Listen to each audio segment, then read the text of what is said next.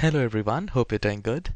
In this video, I'll share two ways to take the screenshot on your desktop or a laptop computer in Windows 10 or Windows 11 computer.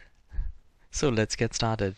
So the very first way is to look at your keyboard and look for print screen. And print screen might be in short, which will say PRTSCN. So look at your keyboard in the function keys.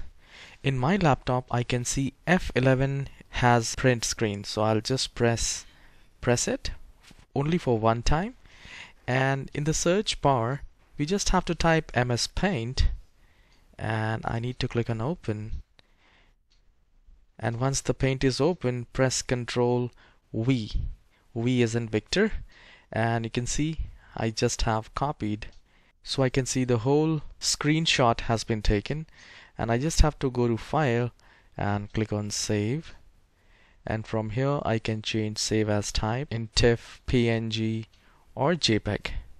So I can select the format which I want, and I can give a name, and I can simply save it. So this is the first one. The second way to take a screenshot is in the search icon, type snip, and the moment you type it, you will find snipping tool. So once you open that, a new window will appear like this.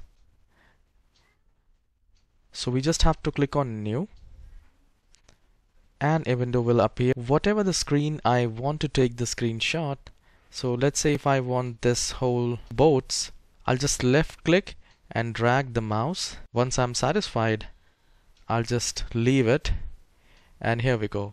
I can see the new picture. And here we just need to click on save icon at the top right corner, and again you can save it as a PNG in GIF format. You can save it to your desktop, documents, pictures, and just save it. So this is how you take the screenshot. I hope this short video has helped you. Please hit the like and subscribe. I'll see you in the next video. Have a wonderful day.